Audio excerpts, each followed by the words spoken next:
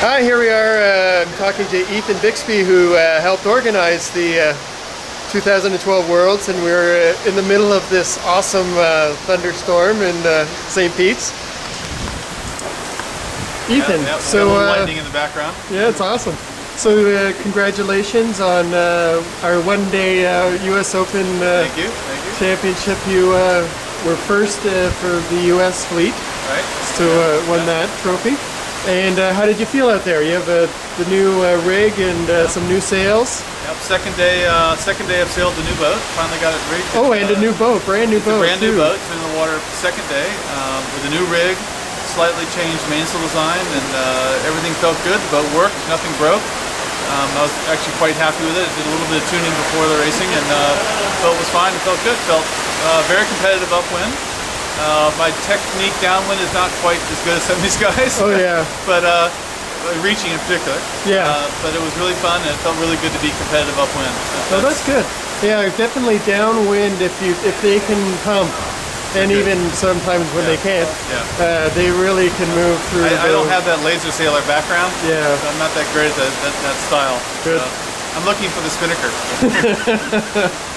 And so next week we start on Tuesday, right? Yep. And the race committee said we can expect all sorts of conditions. So yep. I think we should have some wind early, and then we'll get a little bit lighter and sunnier later in the week. Okay. Nice. Yep. Great. Yep.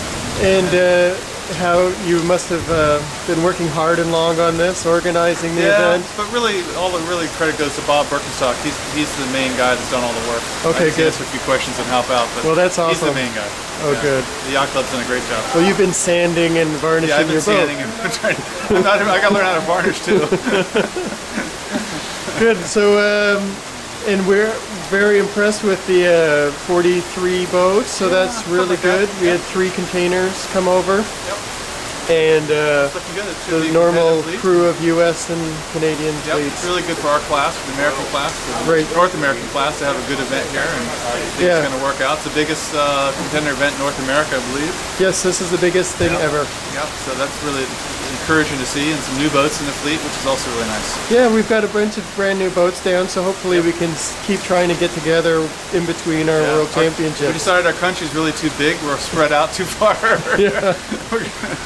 Yeah, it is always a challenge for the class, you know, like especially the population base seems to be quite disparate rather than in Europe often. We've got boats in the West Coast and the South, and New England, and Ohio, and California.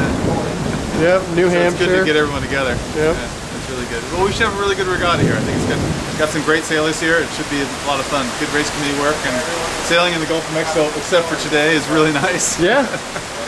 Well, I went out earlier. It was okay.